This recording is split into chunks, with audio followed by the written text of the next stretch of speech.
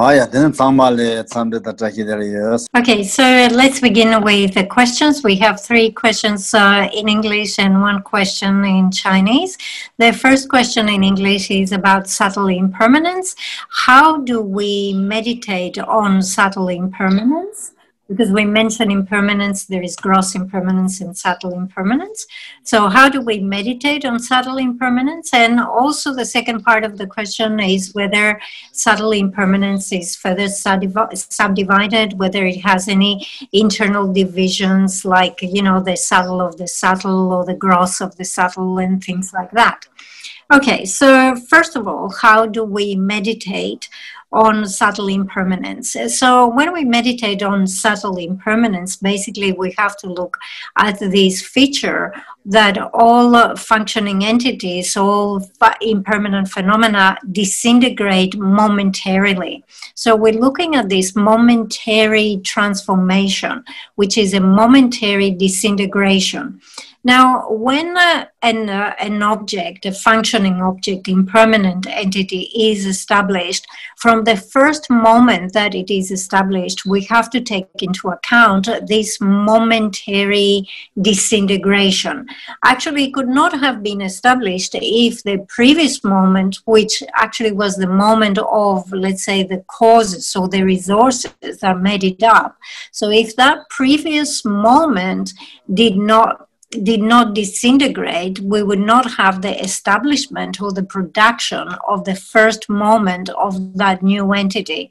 And then from the first moment that this new entity is established, momentarily it disintegrates, momentarily it changes. So it is within its own nature to change momentarily. It is not within its nature to remain, to abide without changing.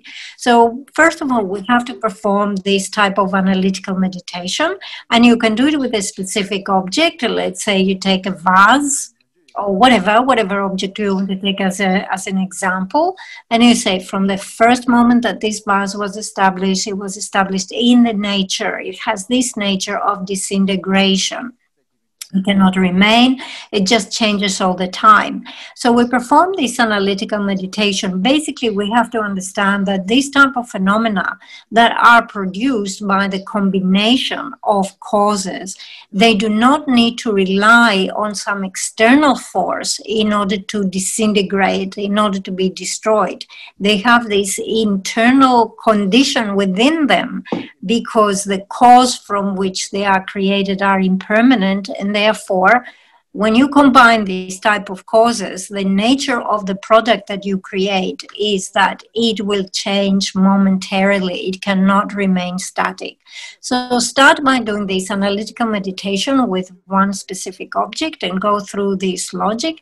And once you find certainty on that, then you can engage placement meditation. So just reach the point of certainty that says that all functioning entities, all impermanent phenomena have the nature of momentary disintegration. So this is subtle impermanence. And just then stay with that and understand that it applies to this whole class of phenomena. So this is how we do it. First of all, we have to do analytical meditation. We find this certainty, and then we do placement meditation. So we always combine the analytical with the placement. So this is for the first part of the question. The second part of the question, actually, different scholars have different positions. So there are some scholars who say that, yes, you can have internal divisions, so within subtle impermanence. So you can have subtle impermanence that then becomes even more subtle, and you can differentiate different levels of subtlety within subtle impermanence. However, the majority of scholars do not make this distinction. They do not make this differentiation. So they just talk about impermanence. They say, okay, we have gross impermanence and we have subtle impermanence, but they do not further subdivide subtle impermanence. But then they say, once you reach the first ground, you can have a more subtle understanding of subtle impermanence. But it's not that we're having subdivisions of impermanence. Awesome. Okay, the second question was a question about the beings who are born in the first hell, the hell of continual resurrection. So we had a discussion about the hot hells, the cold hells. We looked at the suffering of the hungry ghosts, the animals, and so forth. And when we described the existence of the beings in the hell of continual resurrection, we said that as soon as the beings are born there, they come about and they look at each other, at other beings in those hells, and immediately they perceive them as enemies. They generate very strong anger, and their hands are armed with knives and different types of weapons instantly, and then they jump on each other, they attack each other, and they hack each other to pieces. So the question was that, you know, those beings who are in those hells for a very long time, whilst they're there, they create quite a lot of negative karma. And is there anything we can do from our side to help them? Actually, the answer to that is that we cannot directly help them. For as long as those beings have to remain in this type of existence, the existence of the hell, and similarly the hungry ghosts and so forth, for as long as their karma prescribes that they have to remain there, for as long as this hell karma remains, is not exhausted, they have to remain there and they have to experience that suffering. So from our own side, directly, we cannot help them. We cannot reduce their suffering. We cannot intervene in their situation.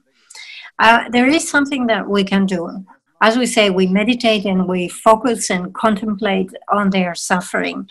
And as we do this, you know, there's virtue that we create because we generate the wish and say, may those beings be free from their suffering. We can dedicate that root of virtue that we create so that in the future, when their karma is exhausted, they can benefit from that root of virtue that we have dedicated towards them. That's the only way we can help. Okay, we come now to the third question. Is a question with many sub-questions in it. It contains quite a lot. So it really has to do about the bardo and the time of death. So basically, what is the bardo? How do we establish it? What happens in the bardo? That is kind of like the first cluster of questions about the bardo. The second question is, I have like someone that I know who does not have much time to live. They have about 6 months, and how can I help them reduce their attachment and their craving? Following from that, you know, in general, how we can help people who are towards the end of their life, what type of practices, how we can help them. And finally, you know, there is that idea that the thoughts that occur to our minds just at the time of death appear to be, they said that they're very crucial. So is it true that they're very important and they determine our next rebirth? Okay, so let's begin with the first one, all about bardo.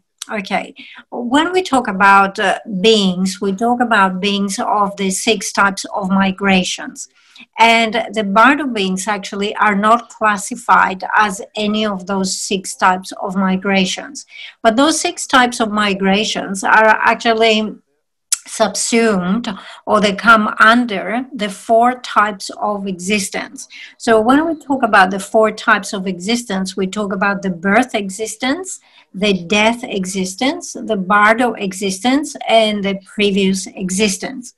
So we want to look at this bardo. What is this bardo? Basically, the bardo is the intermediate state between death and your next life. So we live this life, we'll come to the end, we go through the experience of death. Before we are reborn in our next life, there is a period in between. There's like a break between the death of the previous life and the rebirth of the next life. And that in-between state is bardo. Actually, bardo is a Tibetan word that just means in between. So everyone who dies will have to go through the bardo in order to be reborn. everyone except for those who are born in the formless realm. If you're taking rebirth in the formless realm, you will not have to go through the bardo, the break or the experience of the bardo. Okay, so let's say that you are a human, you die, and you're going to be reborn again as a human. So because you will be reborn again as a human, you establish a bardo of a human. So when we describe the bardo of a human, it means that in your next life, you're coming as a human being. That bardo being has a number of characteristics. The first one is that their sense faculties are complete. The second one is that they have bodies that are unimpeded. It means that, let's say, the walls or a mountain or any other material object cannot stop you. If the bardo being wants to travel, they just go straight through those things. The third characteristic is that wherever they want to go, they think of a particular place and they arrive there instantly, immediately, right? So they just have to think about it and they have already arrived there.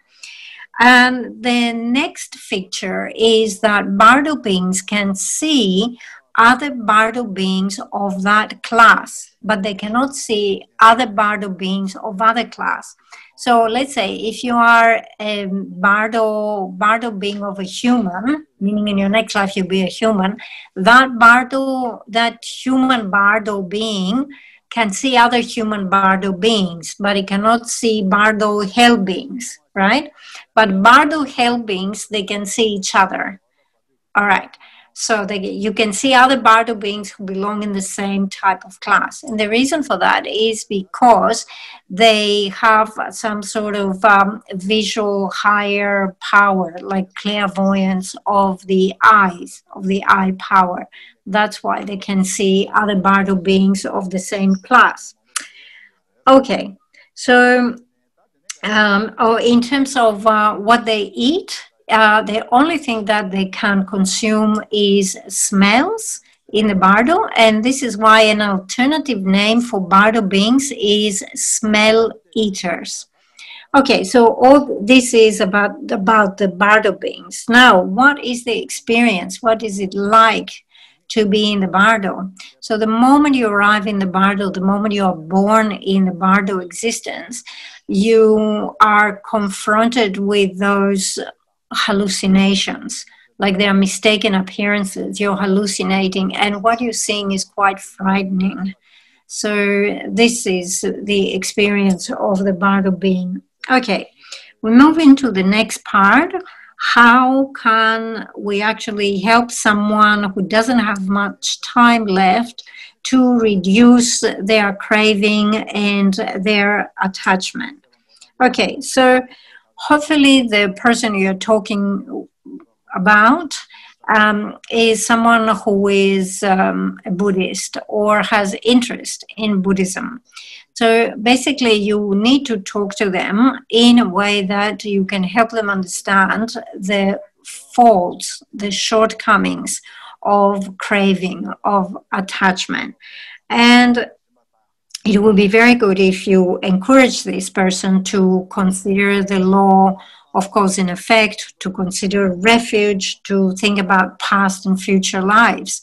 And by doing all this, just introduce all the faults of attachment, the faults of craving. And at this time, at the end of one's life, it is very good to encourage people to let go of possessions. So the things that they are attached to, you must encourage them to give them away. So tell them, make a donation or practice generosity or give your things away. It will be so much better. So again, always reinforce the positive of giving away and the negativity of keeping on, clinging into these objects. And Geshe was saying, even if you have to resort to methods such as stealing the possessions of this person, just to tell them that, if you think that it's going to benefit them, if you deprive them of these objects, if you remove these objects from their possession, because this is the best thing you can be doing to actually help them overcome and reduce their attachment and their craving at that time.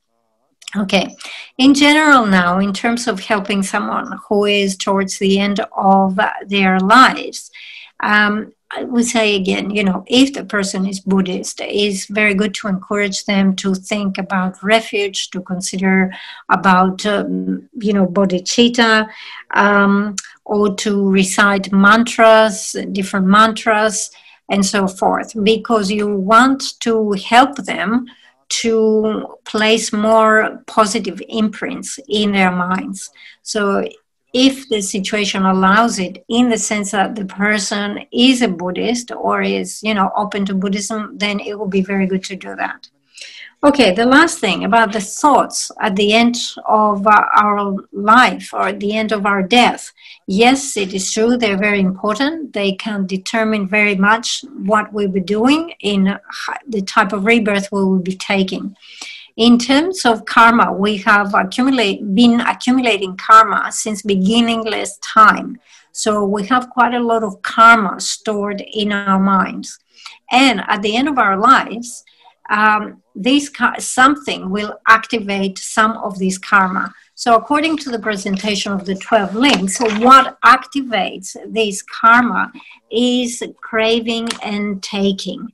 So if, let's say, you're going to be reborn in the hot hell, at the end of your life, you will feel very cold. And because you're very cold, you will start craving for heat. So there is this craving for heat, and this will activate your previous karma to be reborn in the hot hell. So because of that issue, we say that it is very good to reinforce virtuous thoughts towards the end of our lives so that we can have a good rebirth. So thinking about faith, thinking about bodhicitta. If you pass away with thoughts of hatred and attachment, this is going to lead you to a bad rebirth. Yes.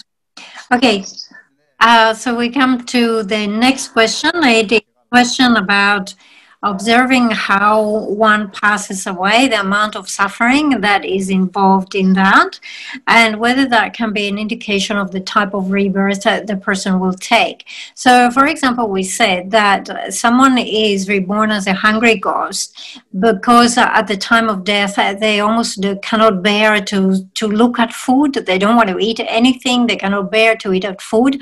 And with that thought, they pass away that I don't want to see food again. And then they're born as a hungry ghost.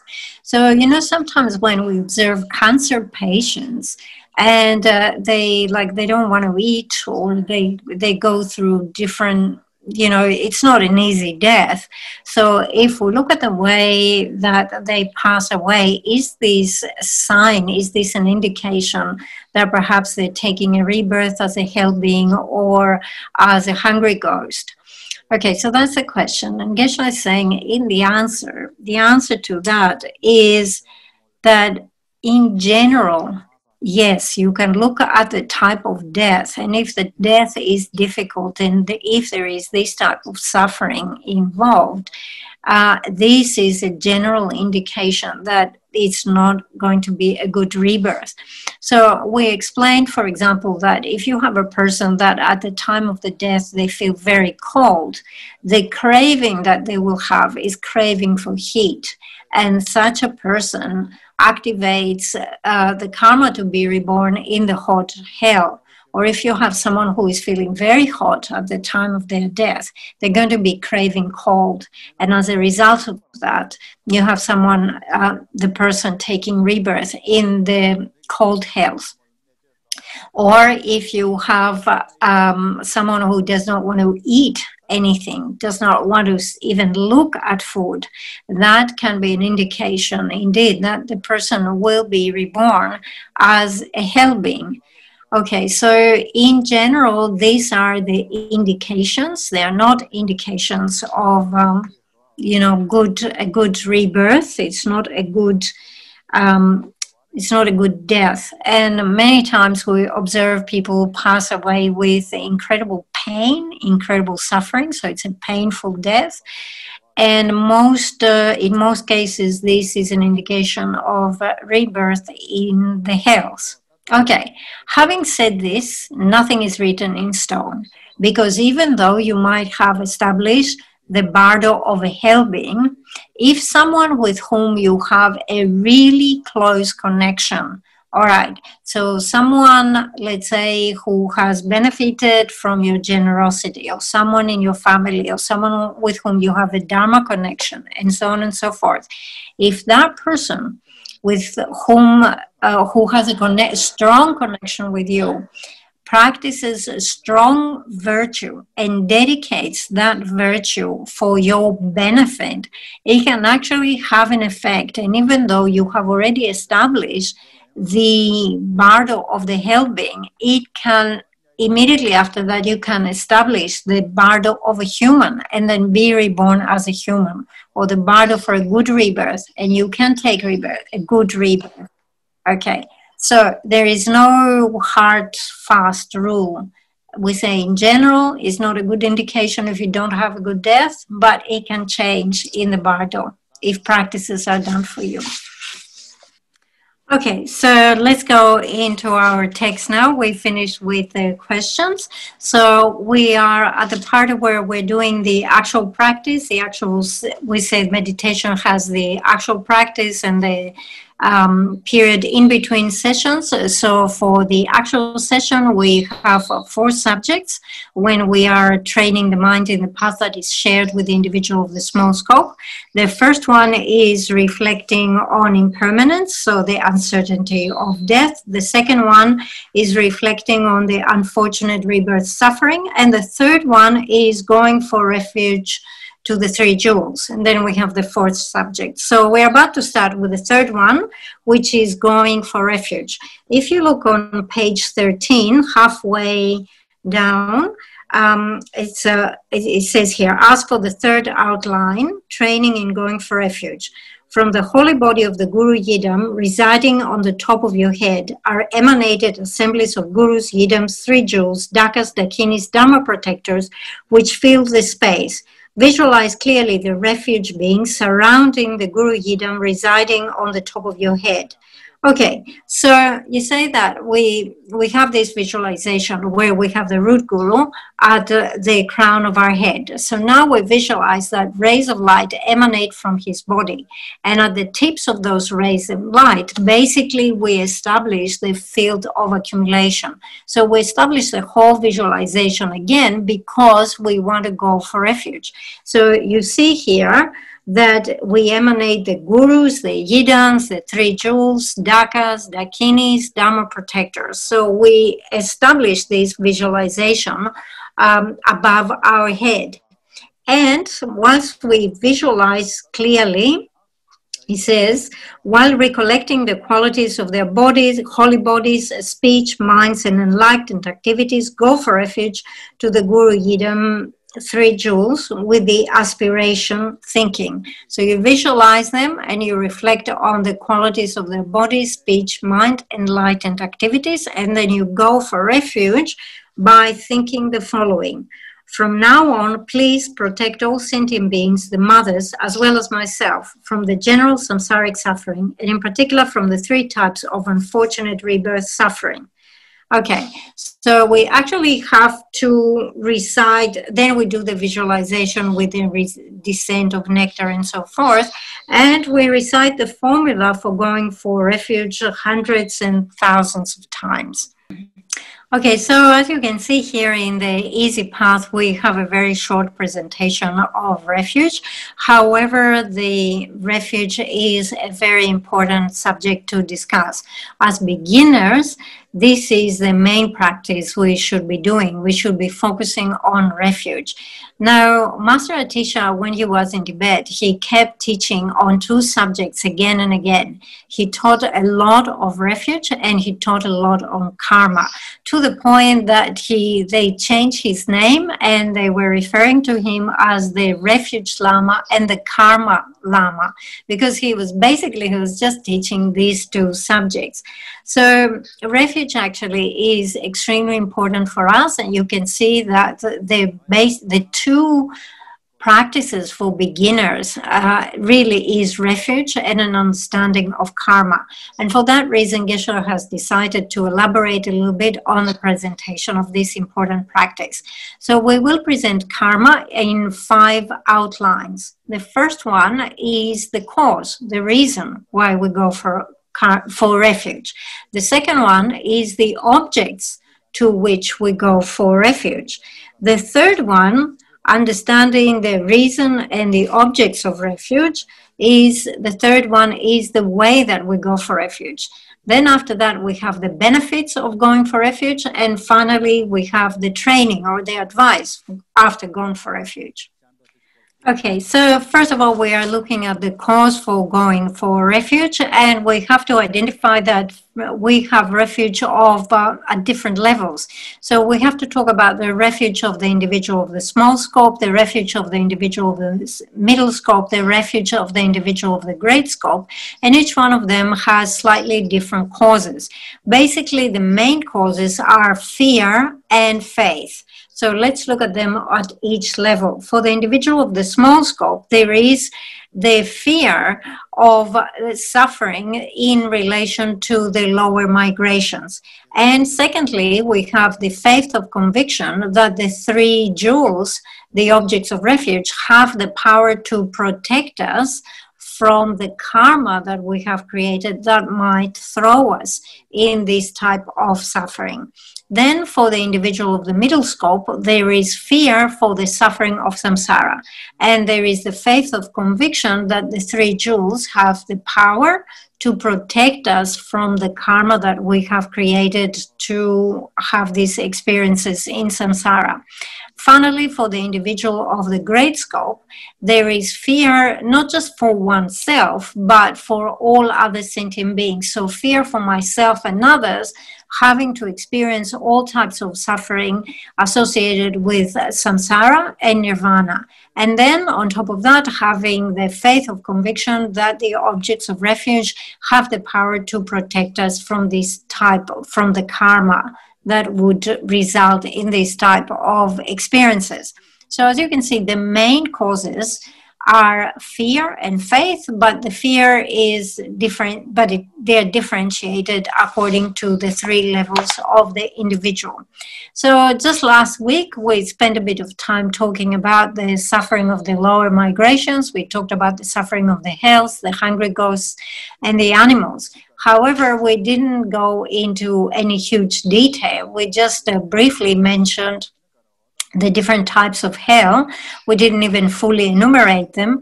However, if you do an extensive presentation, there are 36 types of hells. So you could spend a lot of time contemplating the suffering associated with the hells. And then, of course, we have the suffering of the hungry ghosts, the suffering of the animals, and so forth. So all this presentation that we had last week basically establishes this first type, the first of the 2 causes for going for refuge for the individual of the small scope.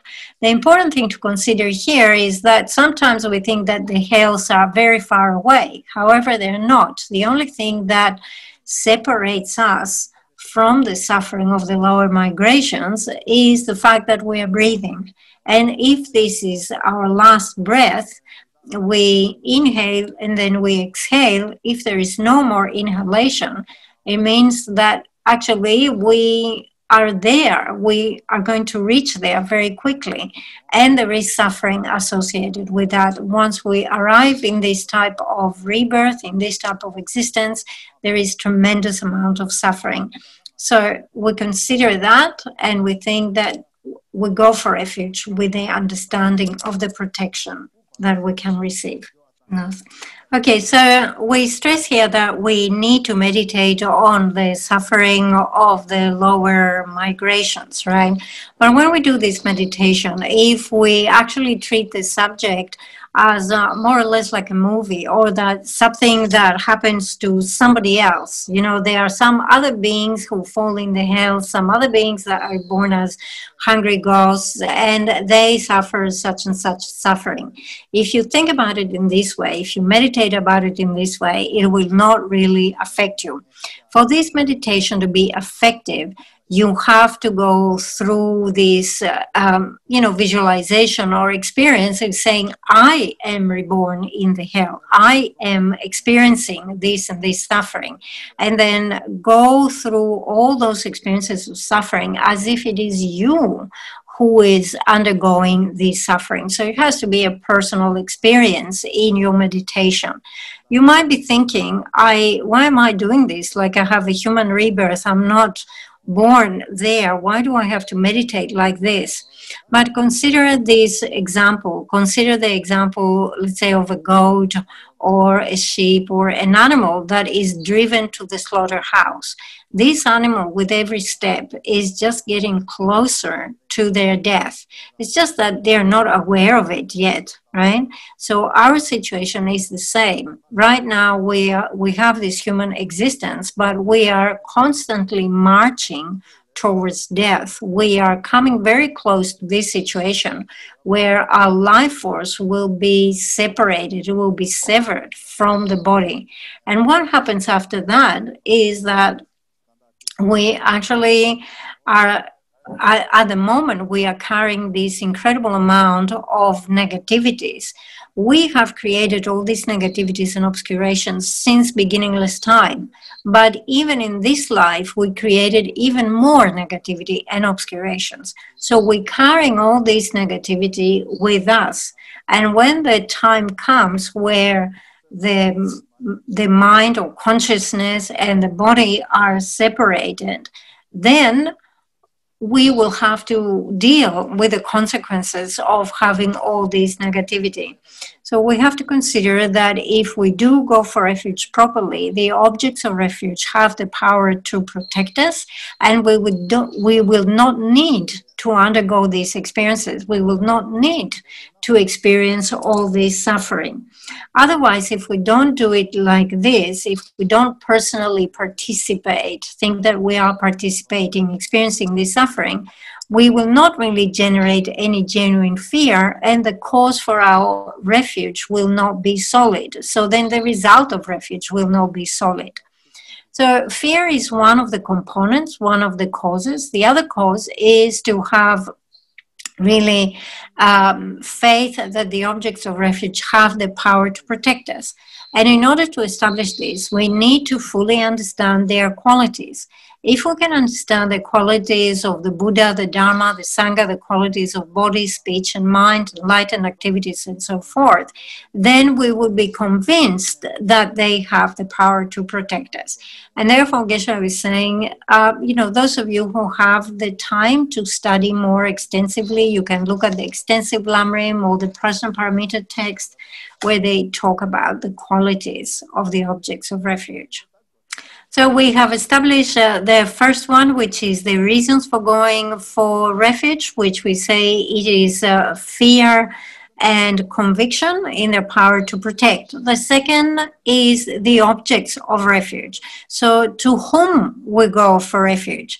Now, we know that we go for refuge to the three jewels, and previously when we established the visualization of the field of marriage or the field of accumulation, we established all those objects. So we had this visualization of the 5 groups of gurus, and then around them we had all the yidams and the Buddhas. So they represent the Buddha jewel. And then we had bodhisattvas, hearers, solitary realizers, dakas, dakinis, and protectors. They represent the Sangha jewel. And in front of each one of those figures, we had a little table, and on the table we had a text, and that text actually represents the Dharma that each one of them specifies or individually teaches. So it also represents the qualities of realizations and cessations within their own mind stream. So it is very good to understand what we posit as the Buddha, what we posit as the Dharma, what we posit as the Sangha, as these are the main objects for our refuge. So let's identify now the three objects of refuge. We have, first of all, the Buddha jewel. So the Buddha jewel is the being who has perfected the two purposes. The two purposes are one's own purpose and the purpose of others.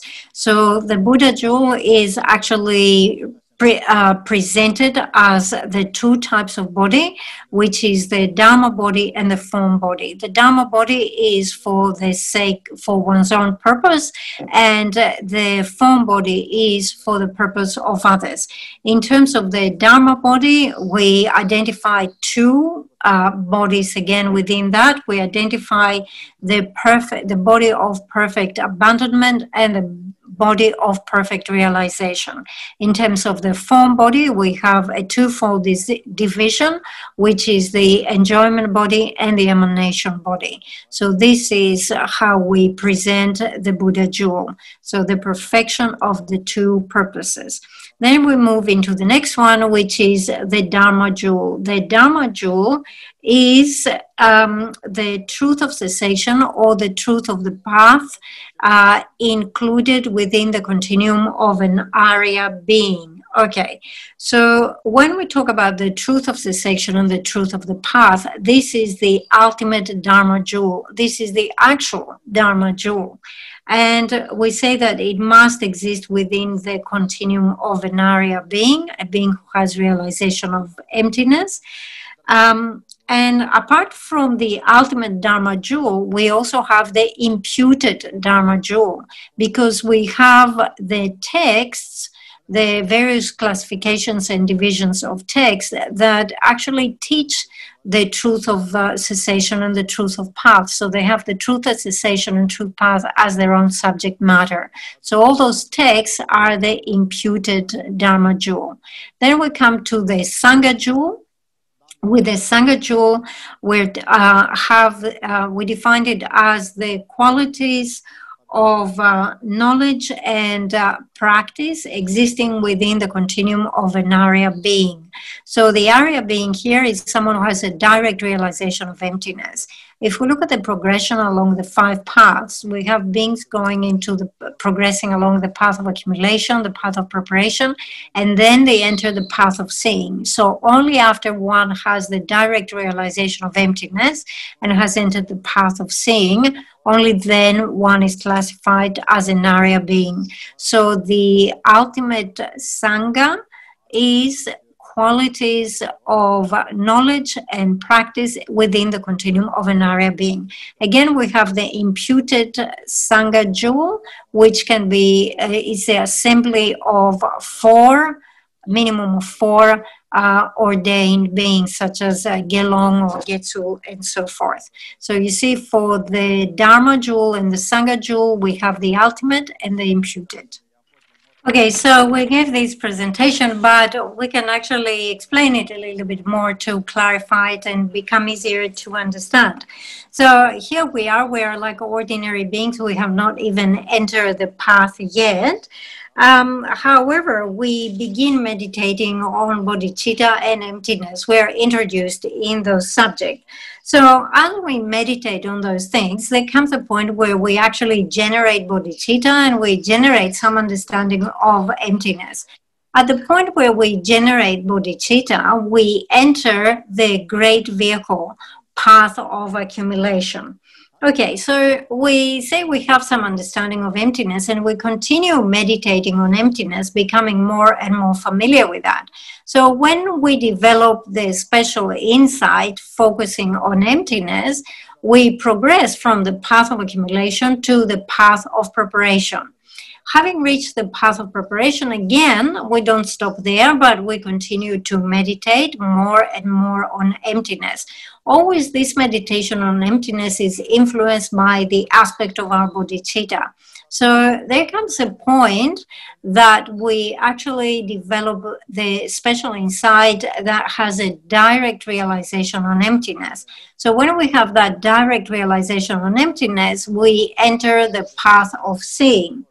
So as we enter the path of seeing, we become an Arya being, and our own mind becomes the truth of the path.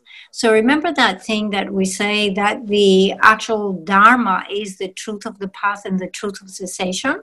So when we have that direct realization of emptiness, our mind becomes the truth of the path, and we become the Dharma jewel. Okay, so when we have the direct realization of emptiness, we're on the path of seeing. First of all, we obtain what is called the uninterrupted path of seeing. In the uninterrupted path of seeing, we abandon seeing abandonments together with their seeds. And because we abandon those things, the next thing that we obtain is the liberated path of seeing. So both the uninterrupted and the liberated path of seeing are defined, they're both paths of seeing, so they are both defined as the Dharma jewel. Okay, when we reach the liberated path of seeing, we say that we have actually abandoned, meaning we have removed those seeing abandonments and their seeds. So at that point, we have obtained a cessation. So we have obtained the truth of cessation. So this is how we obtain the truth of cessation. Remember the presentation in the Four Noble Truths. So first of all, we say that we have origin and suffering, right? So that tells you that you have a cause that brings about a result. And then we say that we have cessation and we have the path. So in that sense, you can say that the path is the cause that will bring about the cessation. So the true path will bring about the truth cessation. And this is why the uninterrupted path, the path of seeing, has to happen first before we establish the truth of cessation. Okay, so we have obtained the path of seeing, uninterrupted path, liberated path. Then we continue to meditate on emptiness, more and more refining, having more and more familiarity, and we obtain the path of meditation. We come to again at the very end of the path of meditation, we will have a liberated path, and we obtain another level of abandonment and cessation there. And from there, we will move into the path of normal learning and establish the four bodies of Buddha, obtaining the resultant state of Buddhahood.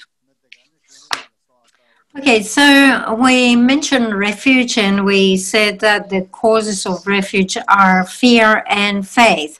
And the question here is if you need all three objects of refuge every time you want to be protected from a particular fear. So if we're just talking about one individual fear, one individual difficult situation, actually you do not need to take refuge in all three objects. And we have some examples here.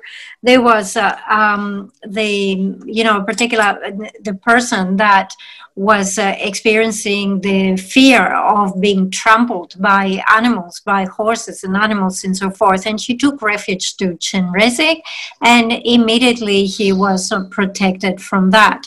There was another case of an individual. His name was Kampo, and he attained the state of an arhat, and he had a relative. So the relative of this arhat went out into the sea together with other merchants on a boat looking for jewels, as usually is the case. And in the middle of the ocean, the weather was very bad and there was great danger of the boat capsizing. So the relative of this arhat, he just made a prayer and took refuge in his relative, the arhat Kampo, and that actually had the power to pacify the waves, and the boat and all the people traveling were saved. Another example that we have was that the king of the Nagas actually took aim at Mongalayana, and he was shooting weapons at him. However, he took refuge and he turned all those weapons into flowers. So these are some cases that indicate that if you just need to be protected from one fear, one dangerous situation, you don't need to take refuge in all three objects of refuge. However, in our case, we are discussing here this fear of death that we have, which is the fear about all the types of suffering in samsara and all the types of suffering in the lower migrations. So if you want to be protected from all this, you need to take refuge in the three jewels. It is similar to the case of someone who is critically ill. When you have someone who is very ill, they're going to need a very skillful doctor, but the doctor is not enough. They also need the right medicine, and also they will need the support of a nurse. So we are in a situation like this. We need someone who will teach us the path. So this is why we have the Buddha jewel. It's like our guide, our teacher. Also, we are going to need the truth of cessation and the truth of the path, because as we say, these things are the real antidotes. The real thing that protects us is the Dharma jewel. And finally, we will need Dharma companions, right? Other people who support us in our practice. So we will need the Sangha jewel. So this is why we say that if you want to be protected, at the time, from this fear that we have at the time of death. If you want to be protected from all samsaric suffering and all the suffering of the lower migrations, you will need to take refuge in all three objects, the Buddha, the Dharma, and the Sangha. Yes. Okay, so we say that we go for refuge to these three objects, the three jewels, but it is important that we establish that they are worthy objects of refuge. So in terms of the Buddha jewel, we say that the Buddha is a worthy object of refuge because of 4 reasons. And basically, if you are going for refuge to someone, this being must have these 4 qualities. These 4 reasons are 4 qualities. So the first one is that the Buddha himself has reached the state of fearlessness. It means that he is completely free from the fear of the suffering of samsara or any other type of suffering of lower migrations and so forth. So himself is free of fear. The second quality is that he's very skilled in teaching others how to avoid the fear of their own suffering from the lower migrations and samsara and so forth. The third reason is that he is completely filled with compassion without any partiality. And the fourth reason is that he always works for the benefit of others without discriminating between those who have benefited him or those who have harmed him. So if you're going to go for refuge for someone, you should look for someone who has all of those 4 qualities.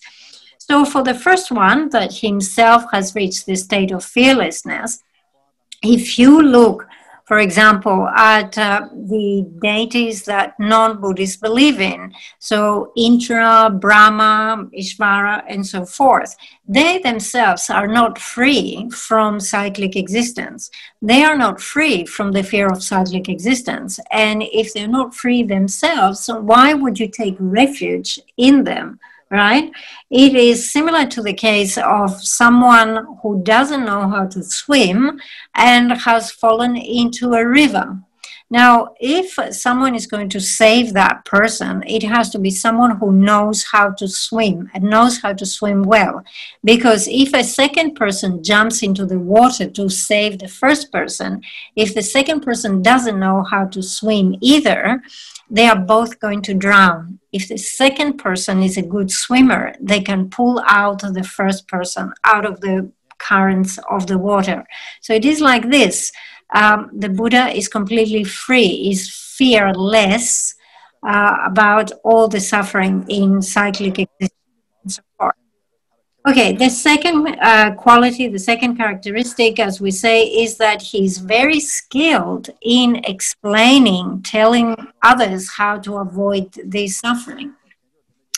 And here the example, that point is that if you don't have someone who is skilled in explaining, telling you how to do it, even though they might be capable of doing it themselves, they will not understand it. So they say it's like the child of a mother who is not taking the time to teach them how to read, or they doesn't know how to teach them how to read. So the child remains illiterate. So we come now to the third quality of the Buddha that establishes that the Buddha is a suitable object of refuge. So the third quality is that he has compassion that equally pervades everyone. So he does not have partiality. So the Buddha does not differentiate between friends and enemy, taking sides, favoring some and disfavoring others. We actually have a story that indicates, it acts as a sign to illustrate that actually the Buddha had perfect partiality.